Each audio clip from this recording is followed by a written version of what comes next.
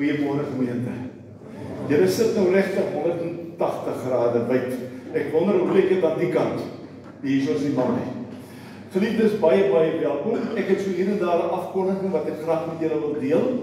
Ek het so pas van Judy 'n afkondiging gekry dat ek tog net vir die geestelike leiers en helpers in die blokke moet vra dat julle die kalenders moet uitdeel, siende dat van die lidmate kalenders by die kerkkantoor kom haal. Ons weet dis maar elke jaar so, maar as julle dit vir ons so gou as moontlik kan versprei, sal dit baie goed wees en sal dit baie goed werk. Dan geliefdes wil ek net gou noem, ek het hier neergeskryf Ide Lourens, hulle woon op 'n plaas daar naby Smithfield en daar sit daar skoonpa. Ons het twee gesinne daar van Smithfield se kant af wat hier by ons aanbid, maar Ide was nou die hele week in die hospitaal vir toetse en word weer in die week opgeneem, so dat jy ook vir haar, sy is 'n jong mamma met twee klein kindertjies, maar dat jy aan Ide sal dink. Hier sal sy Ida Ney wat sing en dan ons Ide op die plaas. En dan geliefdes wil ek ook vir julle tog ook sê, voorbereiding vra vir Desember Wys. Sy het al 'n voetoperasie gehad, maar sy word Woensdag in die Kaap by Louis Leipold Hospitaal, met die kliniek in Welbel, word sy daar geopereer, ook weer aan haar voet. Dan sleg as 'n mens Kaap toe gaan vir 'n vakansie, maar dan moet jy daar geopereer word. Maar ek wil tog ook oor die livestreaming vir Otto baie sterkte toewens en so ook vir Desember. En vir julle vra dat julle ook asseblief vir haar sal bid. En dan oom Rudolf en tannie Annetjie, hulle seun Chris, wat nou ook al 'n geruime tyd aan kanker ly. Hy het baie goeie nuus ontvang. Ek verstaan daai telling is op 0.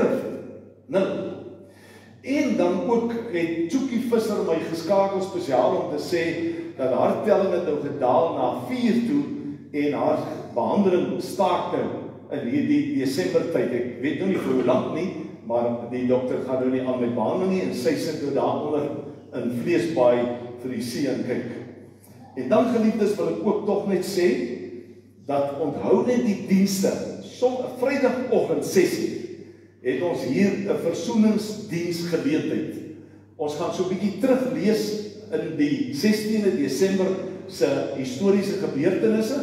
Ons gaan inderdaad die gelofte lees, maar ons gaan ook inderdaad vir hierdie land voorbidding doen. Ons weet tog almal hoe belangrik dit is, so ons kry mekaar dan, afhangende van die weer, sal ons nou besluit, gaan ons mekaar hier kry, of gaan ons mekaar buite kry. Ons het baie elektroniese materiaal ontvang, baie interessante materiaal, maar daar is ook 9:00 die oggend, is daar 'n gedenkdiens en 'n kranslegging en so meer by die Vroue Monument. So, ek kan dan ook besluit of jy vroegoggend hierna toe wil kom, en of jy dan 9:00 daarheen toe wil gaan. Dan wil ek toch vir Frik nou vra, omdat hy verlede week dit nie gedoen het, die Frikka, kom steek nog gou vir ons bietjie hierdie kerse op. Daar sê, hy sê verlede week sit hy in die diens en hy besef, maar hy iets vergeet en hy kan nie onthou wat nie. En toe ek praat van die kers, toe besef ek dis dit. So hy gaan gou vir ons kinders, kyk gou bietjie, hierdie eerste kers is die adventtyd, praat ons van hoop, en dan praat ons van vrede, van vreugde, en ons praat dan van verlossing. En op Kersdag is dit dan die Christuskers. Maar ons het sommer verlede week besluit, ons steek al 5 aan, want dit is immers mooi. Das. En dan geliefdes, u sal dit ook in die woordverkondiging vanoggend hoor, maar ons is 'n gemeente van die Here Jesus. Jy's niks anders as dit. Met ander woorde kinders, dit beteken ons behoort aan die Here Jesus. Ons behoort aan die Vader en aan die Heilige Gees. En ons probeer as gemeente vasstel, wat is sy wil vir ons?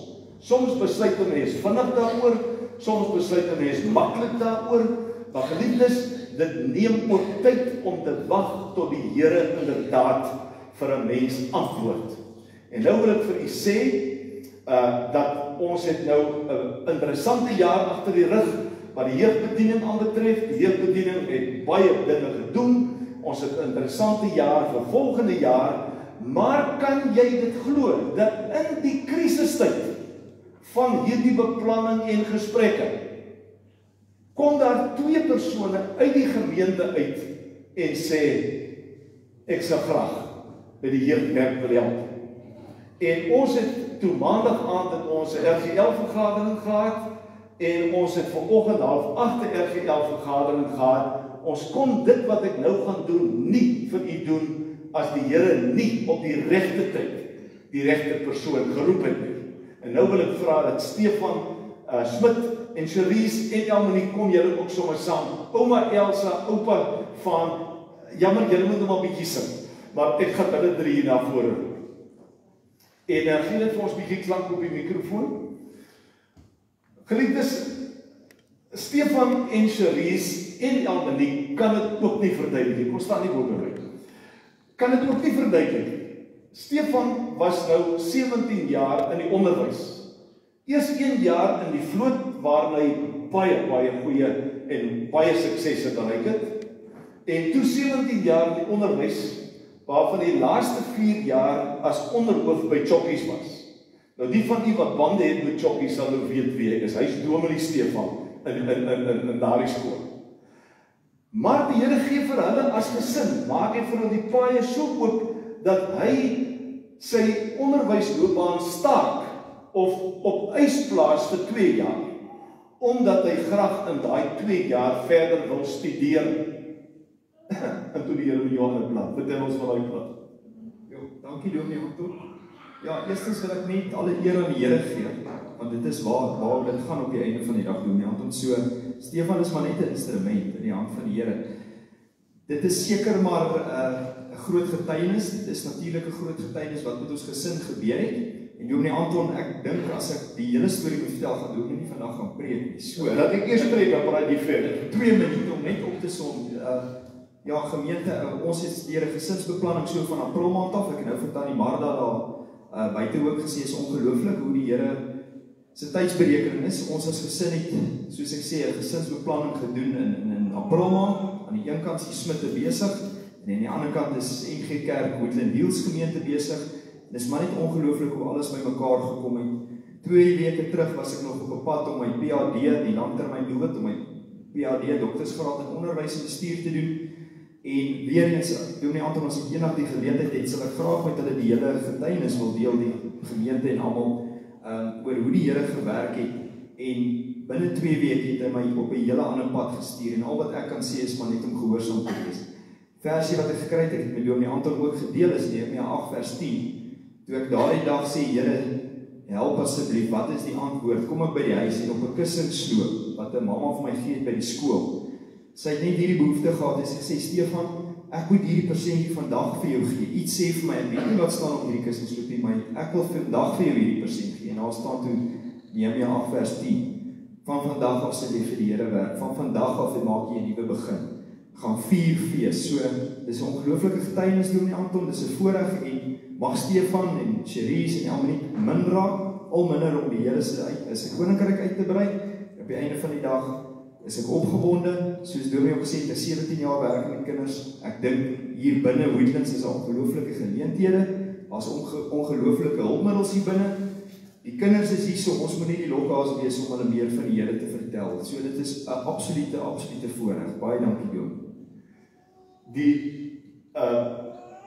diensverhoudinge bediening, uitgebreide diensverhoudinge bediening, op die gesprek met hom, vra hulle vir hom, nou jy was nou so lank in die onderwys, ek kan nou die vraag Johan nie presies verstaan nie, maar hoe gaan dit nou wees dat jy nou vir die Here gaan werk? Toe sê ek werk al 17 jaar lang vir die Here. Stefan, baie welkom. 'n Gemeente staan op, dan sing ons spontaan, laat Heer die seën op hulle daal. Want Cerise, jy's net so teen die vat. En ons weet julle het lank gebid en baie hiermee. Nie eens vir die pos hier nie, want julle die gebed die Here bring julle hier na toe. En dis lekker om jou ook hier naby te hê, hoor. Kom ons sing. Laat Heer die seën op hulle daal.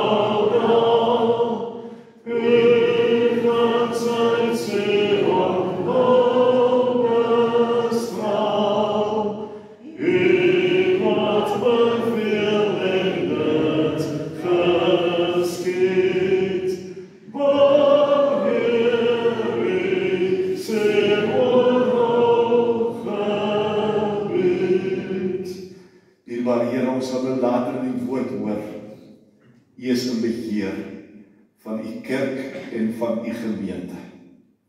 En ook hier, Here, wil ons niks anders doen as om U leiding te vra en om dit te volg nie. En daarom wil ons saam met ouers en kinders, saam met die hele gemeente aan U die lof en die dank en die erkenning bring. Dis inderdaad soos wat Stefan gesê het, ons word minder, U word meer. Want Here, dis die rede vir ons bestaan. U is die rede vir ons bestaan. En daarom wil ons U seën op Stefan en op Cherise en op Almaniek, maar ook dan inderdaad op Oupa Van en Ouma Elsa. Baie, baie seën in U heilige naam. Amen. Baie dankie, baie dankie.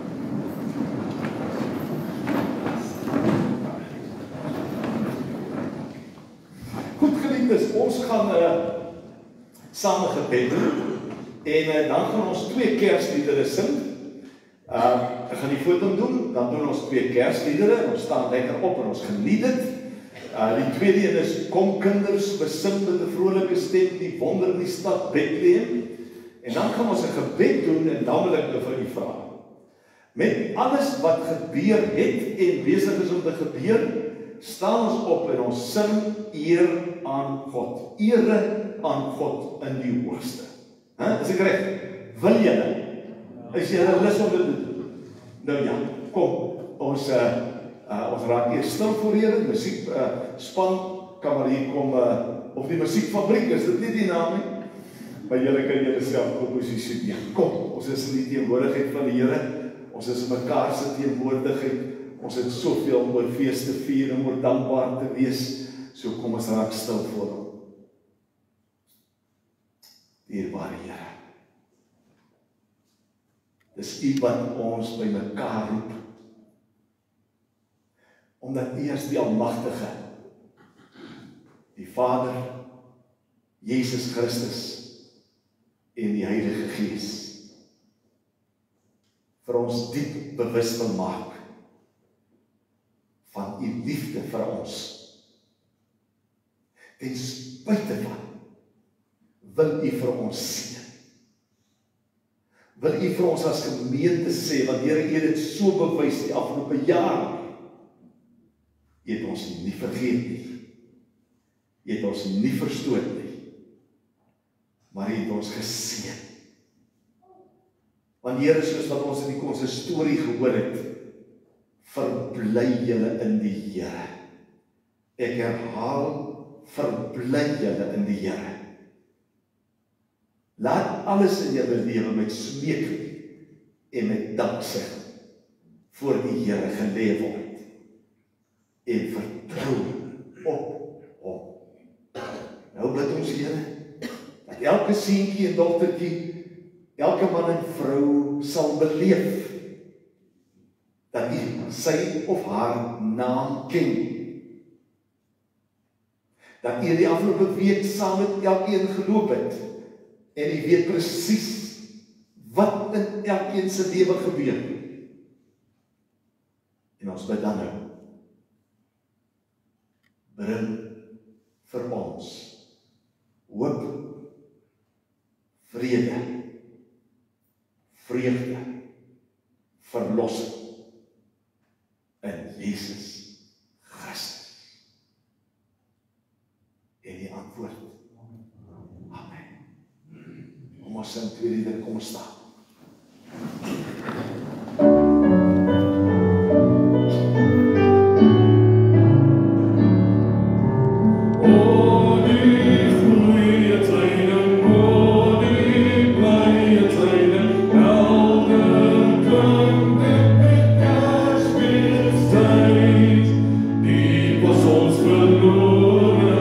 Christus is geboren, juich dan allemaal hemel.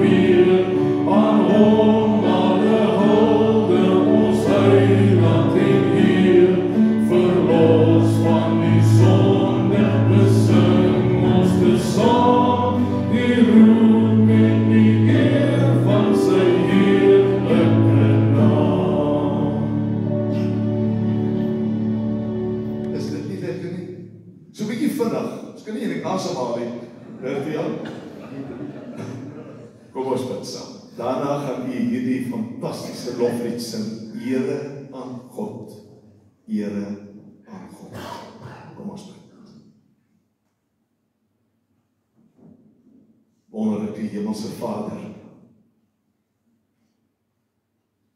as gemeente het 'n mens eintlik nie woorde om vir U dankie te sê en om U mee te aanbid nie. Ons in ons kinders se taal, ons terminologie skiet ver te kort. Maar as ons vanoggend dink aan U wat op die troon van die heelal sit, omring met heerlikheid, omring met eer en met mag. As ons dink aan Jesus Christus wat aan U regterhand sit, en ons sien nog die tekens in sy hande, en ook in sy voete, en ook in sy sy, dan weet ons, U en die Vader is een, ook een met die Heilige Gees, wat ook voor die troon staan, en eers die eenheid, wat oor ons regeer. Daarom, Here, het U vir ons in soveel detail gesê, deur te sê, daar sal nie eers 'n haar van jou hoof afval, sonder die wil van my Vader nie. So alwetend, en almagtig, en alwys is U. Ja, Here, ons kan dit nie altyd verstaan nie, ons kan dit ook nie altyd verklaar nie, ons weet ook nie altyd wat is die sin en die doel van die dinge wat met ons gebeur nie, ons het ons planne, maar U, Here, U vra ons om na U wil te vra, en U sal U wil in ons openbaar. U sê vir ons, saai met liefde, en ek sal julle toe afkom, en weldade oor julle uitgiet. Ook dan nou, Here, wat gebeur het met Stefan en met Cherise, en die RGL, en die prosesse waardeur ons is, weet ons ook vanoggend, dat het nou die tyd is, om vir God te werk. Nie net vir hulle 2 of 3 nie, maar vir ons as gemeente. En wil ons nou kom bid en vir U sê, Here, U was in hierdie jaar vir ons goed. Ontvang nou die lof en die eer en die diepte van ons hart, as ons hierdie volgende lied sing, as ons gebed van erkenning aan U, die almagtige, die liefdevolle, die barmhartige, en die genadige, enigste God.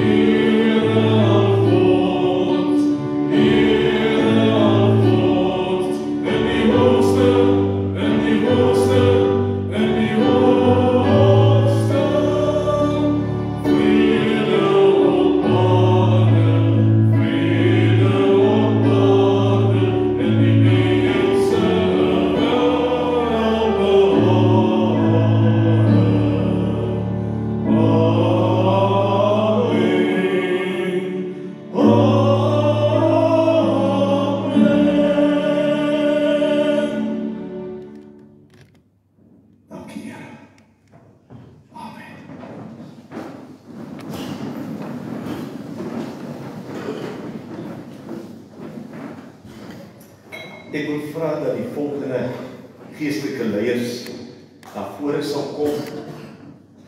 Wanneer het seën die gemeente met leiers, ons noem hulle hier geestelike leiers, hulle word bevestig in die ampt van oudering en diakens, so word hulle verkies, maar ons gebruik die formulier vir die indiensneming van geestelike leiers, en daarom wil ek graag vra dat Robbie Botha, dat hy na vore sal kom. Robbie is die ouderling by blok P1. Dit is die meentuise hier by Blindblaar weg op. So Robbie is die persoon wat ek vir u gesê het, wat onlangs geval het, en wat sy heupbeen gekraak het, en die hospitaal kon niks van hom opspoor nie. En hier stap hy, omdat die Here 'n wonderwerk ook in sy liggaam gedoen het. Hy stap vanoggend sonder krikke. Robbie, kom staan hier voor by my, asseblief. Ek wil ook dan vra dat Stefan Esterhuizen, hy is ouderling by blok R3. Dis nou daar by ons huis verby, onder by die dam, daar in die omgewing. Staan net vir ons Robbie, jy kan net so staan. Dankie, Stefan Esterhuizen. En dan ook wil ek vra dat die diaken Kobus Lombard, dat hy na vore kom. Ons het hom nou verskuif na Q1. Hy is so woelig, ons skuif hom kort. Kobus is ook onlangs getroud met 'n saam wat daar agter sit. Geliefdes, in die gemeente, nie van die wat nie weet nie en wat nuut is, in die gemeente verkies ons die man en die vrou tot geestelike leiers, maar een van hulle word dan amptelik bevestig om dan op die sogenaamde kerkraad of RGL te kan dien. Want ons glo, dis die duidelikheid wat die Here vir ons gegee het, dat man en vrou is saam die geestelike leiers in die blok of in die gebied waar hulle werk. En dan wil ek vra dat, en ek gaan op ons nuweling vir Martie Olivier vir haar vra. Martie is 'n diaken, sy is die eerste amptelike geestelike leier daar by Bergendal. En as daar, onthou net, as daar van u is wat die roeping het om 'n geestelike leier te word, niks staan in jou pad om dit net in die kantoor of vir my te kom sê nie. Dit gaan deur verkiesing en so meer. Maar Martie, ons wil vir jou sê, baie welkom. Martie kom van die Wetsdorp af. Daar was sy die voorsitter van hulle finansiële kommissie en omtrent leier ouderling. En dit sê 'n belangrike, wonderlike, mooi rol in die koninkryk van die Here gespeel. So Martie, dis vir ons 'n groot voorreg en 'n eer om jou hier te hê. Sy sal in daai meentuise en huise moet deurstap om te gaan kyk waar is ons lidmate en nie net die lidmate nie, ons is 'n gemeenskapskerk, maar om die mense bewus te maak van die gemeenskapskerk. En dan het ons nog 'n diaken, dit is Douglas Davidson. Maar ons vir Douglas 'n vroukie Ronel is ook betrokke by sy bediening, en dit is dan die 5 persone. En onthou nou, geliefdes, u is nie voorwaardig as u die roeping het om ouderling of diaken te word. Paulus sê, die wat begeer om 'n ouderling te word of 'n diaken te word, begeer iets baie besonders en baie mooi. So Emiel, daar by julle moet met die Here praat daaroor. Ek gaan saam met julle lees uit hierdie formulier, en daarna gaan Karen vir hulle spontaan sing, I love you Lord, and I lift my voice to worship you. Want dis die rede, Robbie, ons ken mekaar nou. En ons het vanoggend by die RGL gepraat oor die karakter van ons geestelike leiers. Hoe die Here julle bereid maak om te dien, om julle tyd, julle energie, om julle, kom ons sê maar denkenergie ook, in te span, om te soek na die wil van die Here. En ek lees dit dan hier. God het van die begin af mense op verskillende maniere by sy werk betrek en in diens gestel om sy koninkryk te bou. Net so het Jesus mense geroep om sy werk op aarde voort te sit. Kan julle die Here Jesus sien? Kan julle? Ja. Hier sit tientalle, oor die 100 mense, sit vandag hier met die Heilige Gees in hulle harte, en die Here Jesus, wat deur jou leef. Daarom roep hy jou, en sê, Ek is dalk nie meer in my liggaam hier nie, maar ek is in jou liggaam hier. Luister na die mooi. Sy woorde aan die disippels bevestig dit. Soos die Vader my gestuur het, stuur ek julle ook. Diegene wat hy roep, word deur die Heilige Gees met gawes toegerus, sodat hulle dienswerk kan doen en die gemeente kan opbou, sodat elke gelowige sy of haar funksie kan vervul. Sien jy maar die klem hier val so bietjie, nie in kategorieë van dis wat 'n ouderling doen, dis wat 'n diaken doen nie, maar die klem val op die Heilige Gees wat vir mense gawes gegee het, en as jy deel is van die RGL sal jy sien hoe dat daai gawes funksioneer en dis kosbaar. Dis deel van die Here se seën op die gemeente. Die dienswerk in God se koninkryk bereik 'n hoogtepunt in die persoon en werk van Jesus Christus, van wie ons bely dat hy ons hoogste profeet en leraar, ons enigste hoëpriester en ons ewige koning is. Die Here roep elke gelowige, en nou moet u as gelowiges ook luister, u bekleed ook 'n drieledige ampt. U bekleed die ampt as gelowige, maar as gelowige deel jy in 3 fasette van die Here Jesus Christus. Jy is 'n profeet, want jy is sy getuie, jy is 'n draer van sy woord. Jy is ook 'n priester, want jy dien, en jy dien mense, jy dien die Here, maar jy is ook 'n koning, omdat jy ook in die gebied waar die Here jou plaas, met gesag optree, en waar jy ook as koning die sonde oorwin.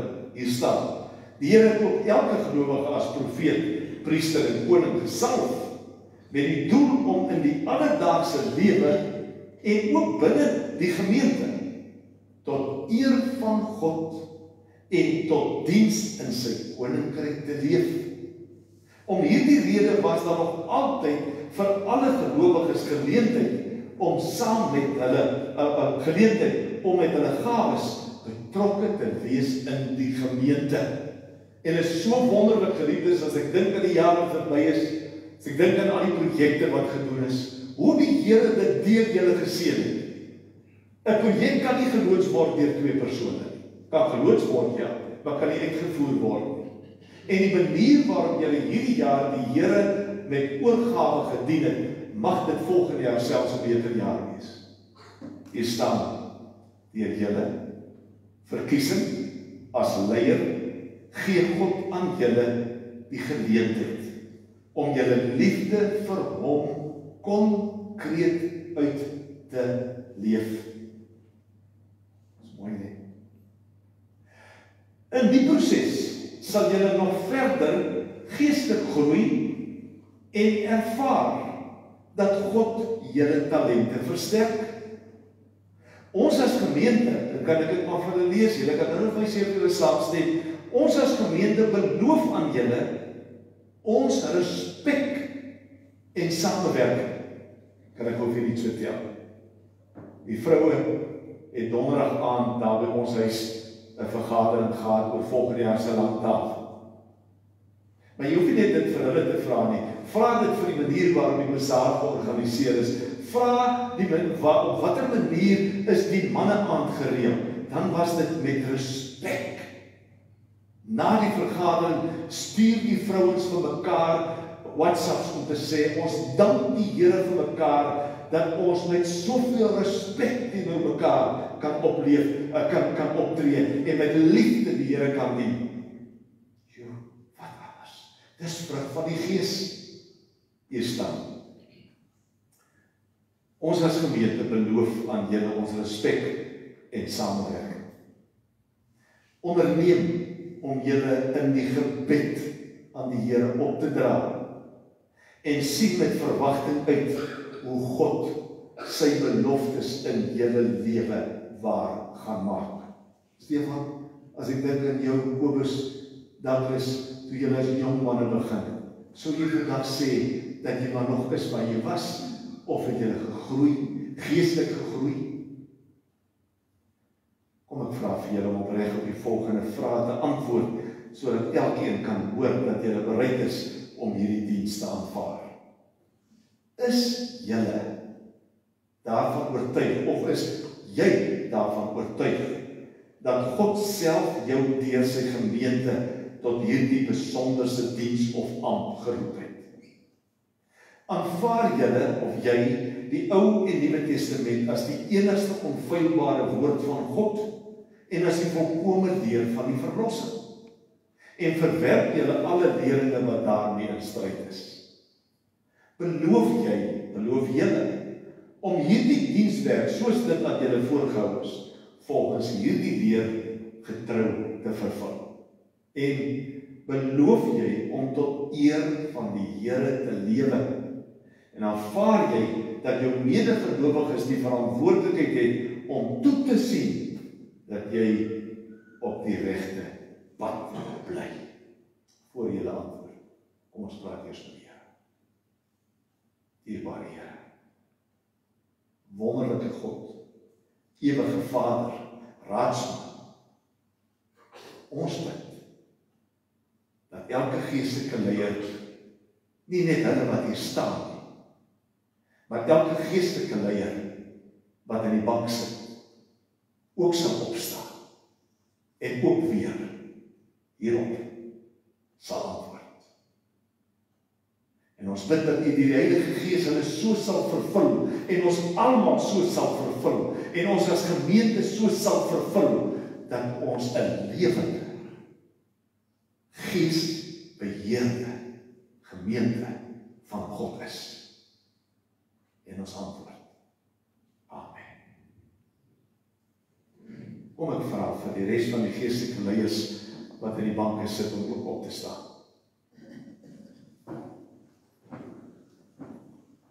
Douglas, wat is jou eerlike antwoord op hierdie vraag? Martie, jou eerlike antwoord op hierdie vraag. Kobus, jou eerlike antwoord op hierdie vraag. Stefan, jou antwoord. Robbie, jou antwoord. En kan ek vir julle as groep vra, is dit nog steeds ook julle eerlike antwoord? Wat is dit? Waarop? Ja. Geliefdes, gemeente, dis die karakter van God se kinders wat hierdie opdrag van die Here aanvaar. En ons as gemeente moenie net vir die Here dankie sê vir die dominees en jeugwerkers. Ons moet vir die Here dankie sê vir hierdie manne en vroue. En nou wil ek vra dat Karen julle almal sal toesig.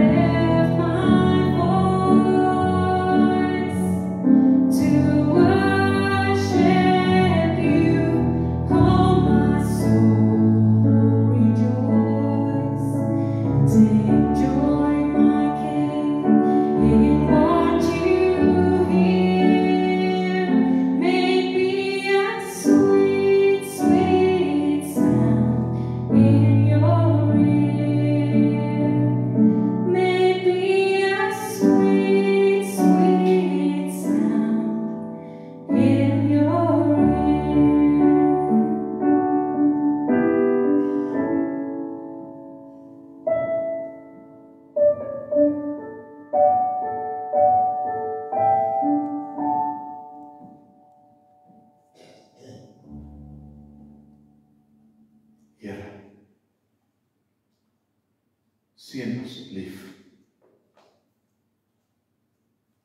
die leiers van hierdie gemeente Seën asseblief die raad van geestelike leiers en elke bediening en elke lidmaat met oortuiging, met verbintenis, met 'n openheid en met uitnemendheid. Want dis hoe ons werk, ons roeping, ons taak vir U wil uitvoer. Amen. Johan, ons sê goed saam. Baie dankie, Douglas. Ons weet jy is al 'n paar jaar hier. Jy is ons 'n voorbeeld. Dankie vir jou insette. Wil die Here gebruik vir jou. Ons waardeer. Martin, baie welkom. Laat dit vir jou 'n belewenis wees om ook hier in hierdie gemeente, saam met die gemeente en saam met die leiers van die gemeente, die Here te dien. Baie welkom. Kobus, baie geluk. Vir jou en Nazaan, mag die Here ook vir julle twee seën. Mag jy ook beleef dat jy geestelik groei en verder ontwikkel. Baie geluk. Stefan, ons dank die Here vir jou en vir Alfreda en julle kinders, vir julle toewyding, julle oorgawe en manier waarop julle die Here dien. Baie seën vir jou bediening verder. Robbie, ek wens elke jong mens wil vir jou kyk. En net eenvoudig sê, maar Here, as 'n mens na soveel jaar nog in Christus glo, dan wil ek nie 'n ander pad stap as die pad van Robbie Botha nie. Dankie vir jou diens, dankie vir jou oorgawe en dankie vir die toewyding waarmee jy dit doen. Baie geluk. Baie dankie. Julle kan ook gaan sit en kom ons maak ons Bybels oop by Lukas hoofstuk 10. Ek sien die tyd het baie aangestap. Ek wil nie die woord afskeep nie, maar ek sal sekerlik 'n paar punte daar uitlaat. Ek wil graag vir u vra dat ons uit Lukas 10 uit gaan lees vanaf vers 1. En ek gaan nou met dit so met u doen, dat ek nie die hele hoofstuk lees nie, of dan ten minste tot by vers 24 nie. Maar ek wil nou vir u vra dat u asseblief saam met my sal kyk, as ons lees dan vanaf vers 1 tot 3, hou net so van die skerm soos wat is. U sal sien, kinders, kyk goed bietjie, daai foto is ek het op 'n manier probeer kyk of 'n mens iets kan uitbeeld wat lyk soos jubel. En as ek dit nou hier moet demonstreer, dan kan ek dan iets keer. Maar ek is baie lus om van die kanse af te spring om dit te wys en te sê, kom ons jubel 'n slag in die Here. Dis vandag op hierdie Sondag fokus ons op vreugde. En ons gaan 'n bietjie kyk, heeltemal 'n bietjie uit 'n ander hoek. Hoekom sou die Here Jesus so bly wees? Lees eers saam met my vers 16. Dan gaan jy verstaan wat hier gebeur. Ekskuus, op vers 21. Vers 16, 18 is baie belangrik, maar kom ons vat eers vers 21. By daardie selfde geleentheid het Jesus deur die Heilige Gees dit uitgejubel. Sien jy die blydskap, sien jy die uitbundigheid. Hy sê, ek prys u Vader, Here van hemel en aarde, dat u hierdie dinge vir slim en geleerde mense verberg het, en dit aan eenvoudiges bekend gemaak het. Ja, Vader, so was dit u genadige bedoeling. My Vader het alles aan my toevertrou. Niemand weet wie die Seun is nie behalwe die Vader, en wie die Vader is nie behalwe die Seun, en elkeen aan wie die Seun dit wil bekend maak. Nou sê ek vandag vir u geliefdes, hou daarmee rekening. Ons gaan nie in een boodskap hierdie hoofstuk kan ontgin nie. Maar lees nou saam met my vers 1 tot 3. En jy sal op die skerm sien, as ons die volgende skerm kan sien, sal jy sien, hierdie punt gaan oor Jesus Christus bly in beheer van sy kerk. Ek weet, jy het dalk 'n ander idee. Ek weet jy dalk 'n ander belewenis daarvan. Maar geliefdes, as dit Kersfees is, moet ons vir onsself vra, wat wou die Here Jesus doen? Wat wou hy bereik om op hierdie aarde in 'n stal gebore te kon word en om aan 'n kruis vasgespijker te word? wat wou hy doen? Anders, luister mooi, anders as om vir hom op hierdie aarde 'n koninkryk te bou. Anders as om op hierdie aarde vir hom 'n kerk te versamel. Anders as om geredde mense by mekaar uit te bring.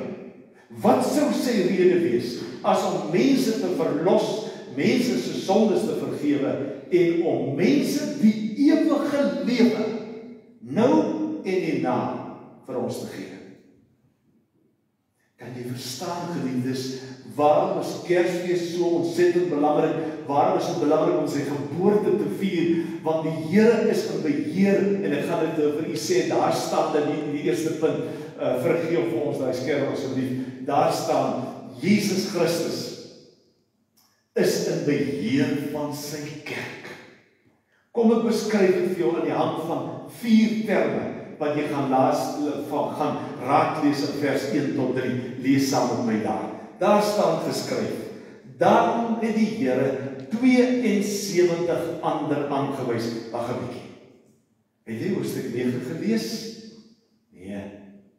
In hoofstuk 9 stuur die Here net eers sy 12 disippels uit. En hy gee vir hulle mag, hy gee vir hulle gesag om mense te gaan gesond maak en om duiwels te gaan uitdryf. Maar knap daarna, Matthew, stuur die Here 72 gewone gemeentelede uit met dieselfde opdrag. Nou kyk hierso. Daar staan. Daarna die Here 72 ander aangewys en hulle 2 voor hom uitgestuur na elke dorp en plek waarheen hy van plan was om te gaan. Hy het vir hulle gesê, die oes is groot, maar die arbeiders min. Bid dan die Here aan wie die oes behoort, om arbeiders uit te stuur vir sy oes. Gaan nou, moet maar onthou, ek stuur julle soos lammers tussen wolwe. Luister mooi. 4, 5 belangrike temas wat ons as gemeente altyd in gedagte moet hou as ons praat van 'n gemeente en van hoe die Here 'n gemeente in sy diens neem, maar ook as hy praat van jou en hoe hy jou in diens neem. Hierdie woord sê die Here het 72 ander mense, luister die term, aangewys en uitgestuur. Nou geliefdes, ek dink die Here wil sommer in kort vir ons sê, ook hulle wat hier gestaan het, en hulle wat opgestaan het, en Stefan, en elkeen van u, is aangewyste mense. Ek sou ook die woord kon gebruik, uitverkore mense, uitgeroepe mense, om dan inderdaad in diens van God te kom staan, of dit nou hier op die kampus van die kerk is, en of dit in die gemeenskap is, en of dit by jou werk is. Weet dit vandag, agter jou sit 'n stuk goddelike krag, sit daar 'n goddelike mandaat, sit daar 'n opdrag om te sê, ek wys jou aan, ek wil hê jy moet uitgestuur word. Wat meer is, in geliefdes, u moet dit in die eie persoonlike lewe ook kan uitleef. Hier staan dat hy stuur na die dorpe toe waarvan hy van plan is om naartoe te gaan. En dit is by ontsettend die woord plan. Want u weet ook uit ander kontekste sal ons daardie woord nou kan beskryf en daaroor kan praat. Ons as gemeente het dus nie, en hierdie 72 ouens ook, het nie hulle eie plan nie. Ons is mense wat so ingeskakel moet wees en ons sensors moet so goed wees vir wat die Gees van God vir ons sê, dat ons inskakel by God se plan. En as ons as gemeente in die toekoms en veral dan ook volgende jaar, as ons dan wil vrug sien en resultaat wil sien, dan moet jy gaan werk. Iemand het dit eendag mooi gestel, jy moet gaan werk waar God werk. Want ons werk nie saam met hom, of hy werk nie saam met ons nie, ons werk saam met hom. En as ons as gemeente kan beweeg en kan doen en beplan en dink wat hy mee besig is, wat dink jy is die verwagting? Hy sê dit self. Die verwagting is, daar is 'n oes. En is nie net 'n klein oesie nie. Hy sê daar is 'n groot oes. En aan wie behoort die oes, sê vers 2 en 3? Die oes behoort aan God. En nou sê ek vir die geliefdes, niemand van ons hier is hier om onsself aan te bied, of om onsself aan te prys, of om onsself te bevorder. As gemeente van die Here, moet dit jou en my gebed wees om te sê, Here, hier is ek, stuur my, sê my wat is jou plan, wat wil jy moet ek doen? Here, ek wil dit doen met die vaste oortuiging en met die vaste geloof dat daar 'n oes is en die oes behoort aan God. Al beteken dit, luister baie mooi ook op vers 3, ek stuur julle in soos lammers tussen wolwe. Moet dit in jou en my nou bang maak? Ja, hy sien dit sy kop geknik. Dit moet ons nie bang maak, hoekom nie? Ons weet, lammers kan niks teen wolwe doen nie. Maar wie kan iets teen wolwe doen? Wat sê die dogtertjies in die kant van my? Wie kan 'n mens beskerm dan wel? Die Here, ja, God self nie. Hy beskerm ons wanneer ons wegvind binne die plan van die Here en wanneer ons doen wat hy van ons vra. Al gebeur dit dat die wolwe chunk en blaf en grom en wie ook al, dan moet ons almal as gemeente in die rigting loop waarin God ons vat en kan ons agter hom skuil, want weer eens, daar is 'n groot oes. Geliefdes, die dag wanneer ons as kinders van God en as kerk van die Here Jesus Christus moed verloor en geloof verloor, dan kan jy maar die deure toemaak. Want ek werk met 'n lewende God en 'n lewende God werk met ons. En daarom kan ons die Here vertrou en hy ook in die afgelope jaar, afgelope weke, maande het hy ons bewys het vir ons gesê hoe dat hy eenvoudig hierdie gemeente as sy gemeente versorg en bestuur en beheer. So Stefan, dis wonderlik om te dink, nie net by jou. Daai mooi woorde van ek werk al lank al vir die Here. Hy werk langer as 17 jaar. Jy weet, een van sy mooi stories wat ek met u wil deel, hy was 'n klein seentjie, as ek gaan onder korrupsie praat, maar hy was 'n klein seentjie, toe vra 'n dogtertjie om met hom te kus. Weet jy, hy dogtertjie nou ons raak geloop.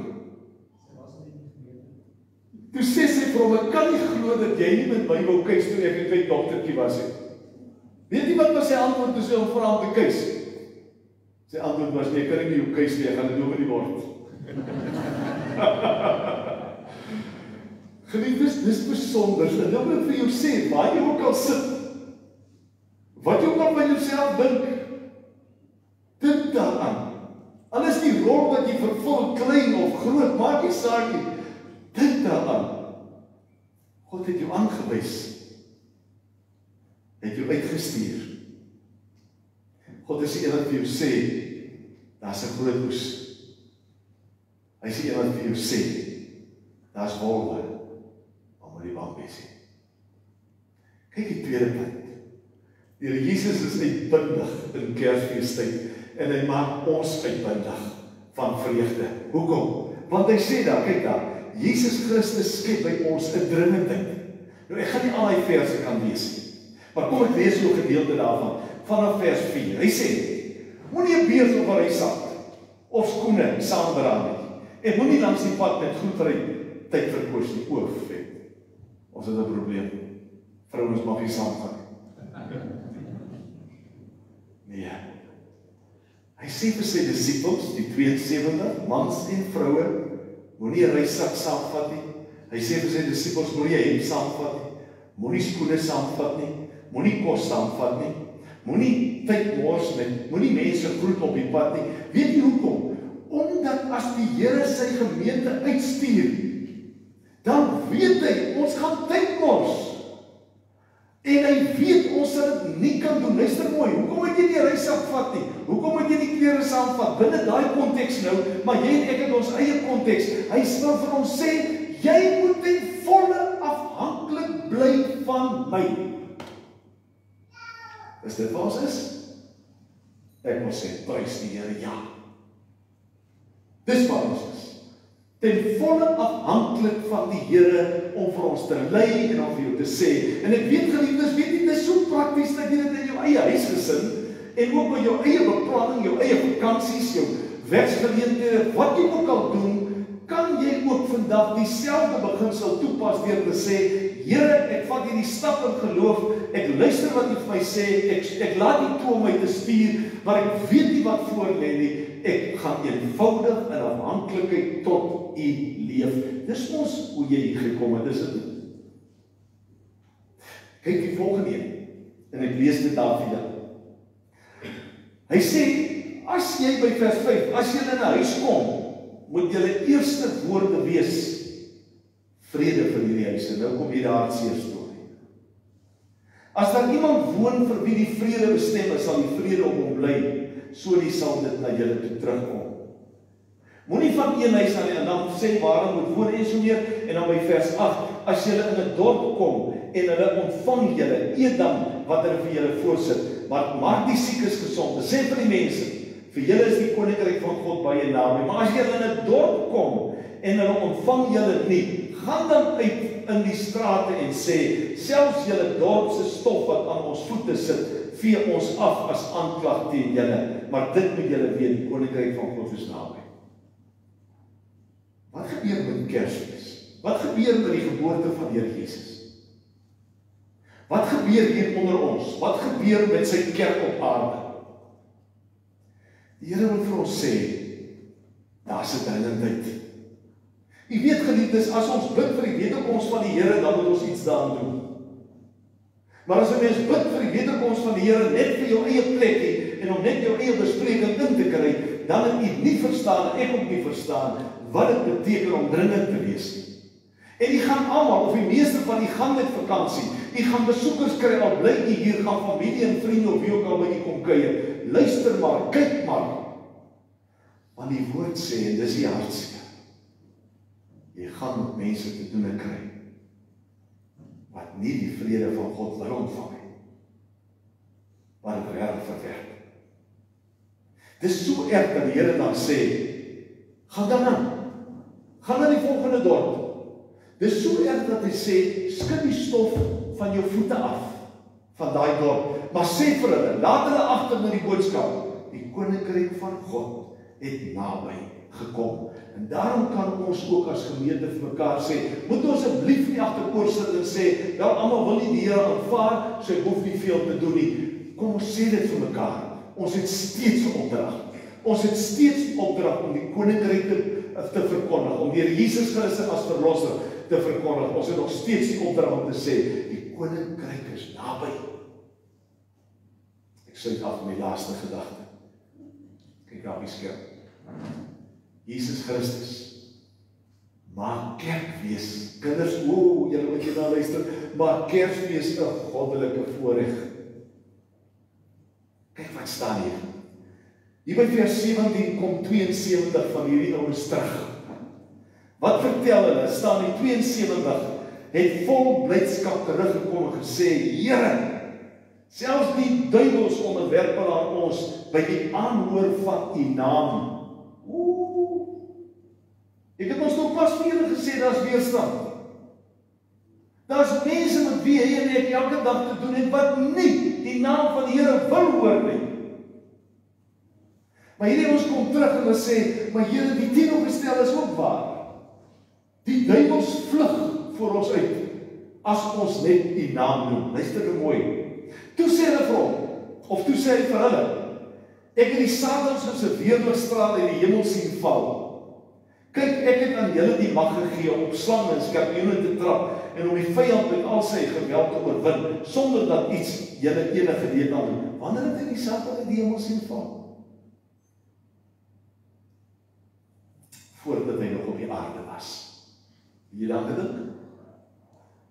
Dat toe die Here Jesus en sy Vader nog in die hemel was, en daar staan ons in Johannes 8 die baie mooi woorde, dat toe die Vader besluit om die Here Jesus af te stuur aarde toe as verlosser, toe was Abraham bly daaroor, want Abraham was al terug in die hemel, en hy is toe bly dat God die Vader 'n oplossing het vir al die probleme op hierdie aarde, En nou staan ook geskryf dat die Here Jesus sê, toe hulle dit vir hom kon vertel, toe sê, ja, ek verstaan dit, want ek het die Satan uit die hemel uit sien val, toe die Here al, die almagtige God, al die Satan uit die hemel uitgegooi het, en hom op die aarde gegooi het, 'n hele verhaal in Openbaring, met sy eie meriete en sy eie diete.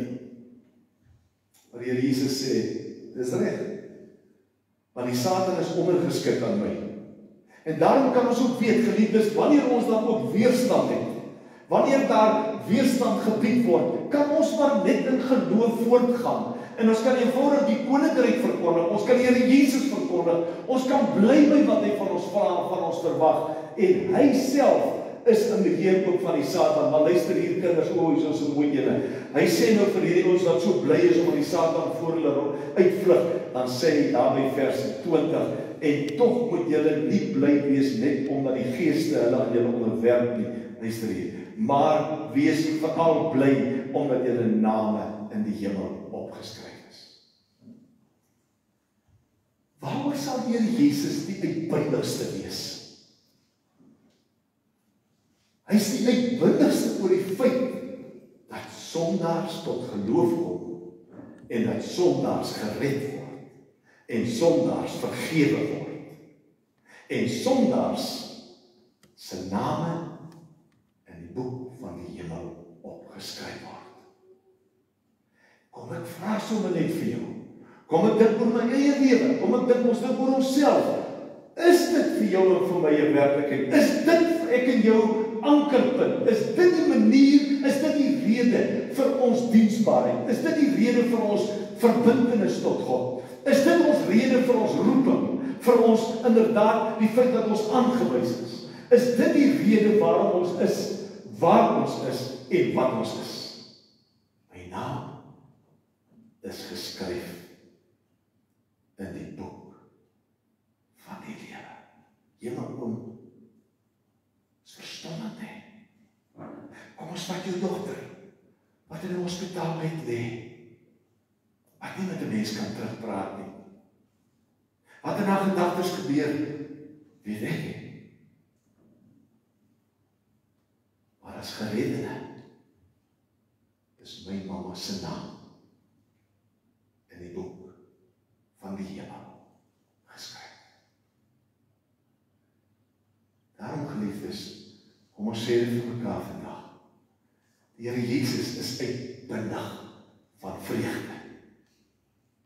En sy vreugde behoort ons uitbundig te maak van vreugde vir die verstommende verhouding wat hy met ons het en vir die verstommende posisie waar hy ons plaas, om dan te weet, en ek noem dit vanaf weer vir jou, om dan te weet, ek is aangewys, ek is uitgestuur, God het vir my 'n plan, daar is 'n oes, daar is 'n groot oes, daar is vir my vrede, al is daar ook weerstand, en dan, al vlug die duiwel voor ons uit, daar is 'n uitbundigheid om te weet, my naam is in die boek van die lewe geskryf. Kom ons bid saam. O dierbare Here, baie van ons het nie eers op skool baie goed deurgekom nie. Baie mense kan nie eers met hulle matriekuitslae spog nie. Baie van ons het nooit in ons lewe in die eerste rugbyspan gespeel nie. Baie van ons het ook nie die eerste netbalspan gespeel nie. Baie van ons Here was maar stil en teruggetrokke. Die spreekwoordelike nerds. Baie van ons het nie veel om op te roem nie. Ons het nie hoofseun of hoofdogter geword nie. Baie van ons Here het ook nie die bestuurder of die bestuurder-direkteur geword nie. Baie van ons is ook nie die rykste nie. Maar Here, vandag maak U vir elkeen van ons kragryk. Vandag Here, kom sê vir ons dinge wat ons vergeet. En daarom bid ons, Here, dat die Heilige Gees ons elkeen so sal inspireer en ons so sal laat opstaan en ons ook in oorgawe aan U sal gee en sê, Here, by U is ek aangewys, is ek gekies, by U is ek uitgestuur, by U is ek deel van 'n oes, en al die ander mooi dinge wat ons nie eers nog raak gelees het. En daarom vra ons, Here, dat U vir ons hierdie Kersfees sal uitstuur in watter rigting ook al, en dat ons vir mense sal sê, dit gaan nie oor wat ek ry nie, dit gaan nie oor waar ek bly nie, dit gaan nie oor wat ek besit nie, maar dit gaan oor die wonderlikste verlossing in Jesus Christus die Here. Dit gaan oor my naam, wat uit genade met die bloed van die Here Jesus geskryf is in die boek van die hemel. En dis wie ons is. En ons bid dat ons mekaar ook dan so sal sien, en so sal aanvaar, en so sal vergewe, en mekaar so sal ondersteun, en mekaar ook so sal help, en vir mekaar ook so sal bid. Ja, dankie vir elke seentjie en dogtertjie wat hier is. Here, ek weet hoe lekker was dit in my kinderdae toe ek hierdie boodskap gehoor het. Ek is vir Jesus belangrik. Ek weet, Here, hoe dit voel vir 'n tiener, wat dalk droog gemaak het, of wat net nie so is soos die ander nie, maar wat gehoor het, ek is lief vir jou. God is lief vir jou. Hoe wonderlik, Here, is dit dan vir ons as volwassenes om ook vandag saam met ons kinders dan te kan weet, U is in beheer van U kerk. U beloof 'n groot oes, dat ons ook as volwassenes vandag kan hoor en weet, daar's 'n dringendheid, maar ons kan ook hoor en weet, dat U ons God is. Seën vir ons ook in hierdie Kerstyd, met uitbundige vreugde, wat niks en niemand kan sedeer. In Jesus naam. Amen. Terwyl ons die Here gaan eer met ons offergawe, gaan ons twee baie besonderse liedere sing, of mooi liedere sing. Kom ons vra vir ons musiekleiers om vir ons te help. Al sing ons net een lied, is dit reg? Kom ons neem die offergawes op. En kom ons kry net daai lied. Alle volke, klap julle hande, juig tot eer van God. Verhef julle stem en roem sy naam. Goed, kom ons sing. En julle kan julle hande klap op as julle wil.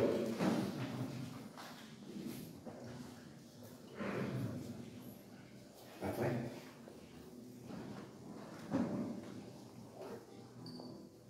Klank. Die is nie klank nie.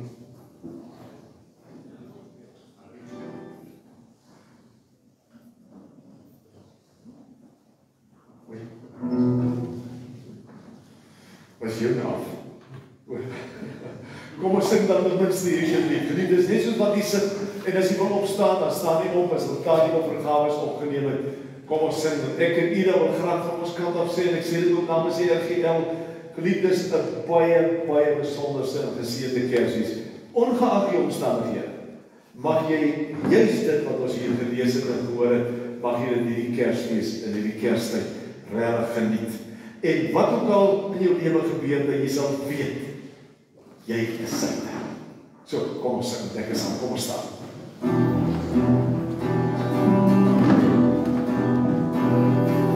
Alle volke klap julle hande, juig tot eer van God.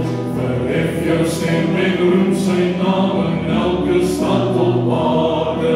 Sing dan saam, lof en prys sy grote naam, want hy is ewig koning in die hemel en op aarde. Sing dan saam, lof en prys sy grote naam, want die hemelkoning skenk ons sy genade. Ons gaan in sy woning en hy roep ons almal saam. Die skare juig en die horings blaas, ons almal roep sy naam. Sing dan saam, koning in die hemel en op aarde. Sing en sing en sing dan saam, lof en prys sy grote naam, want die hemelkoning skenk ons sy genade. Ons ag nee man, hoe is dat die 2 verse? Wil jy dit duidelik sing? Wel verskyn ons lig. Wat wij?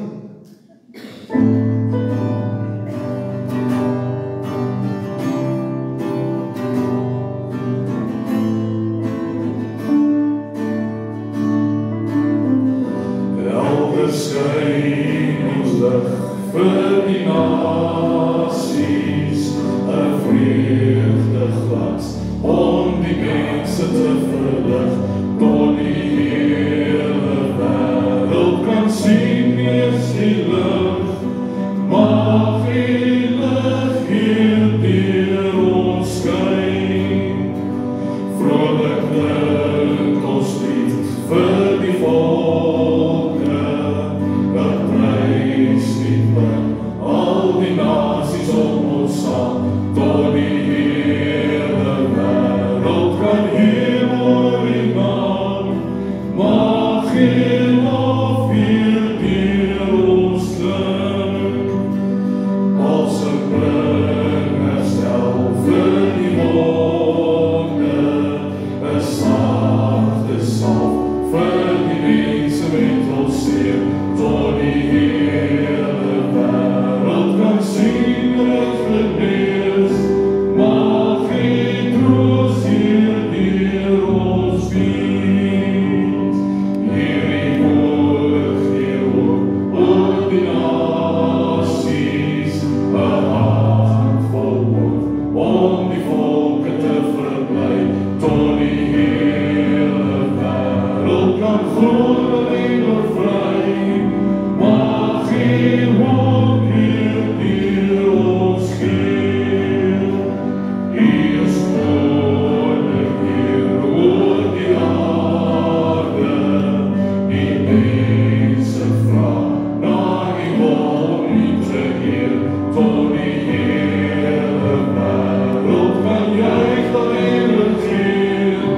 Laat die ryk hier deur ons kom. Laat die ryk hier deur ons kom. Laat die ryk hier oor kom.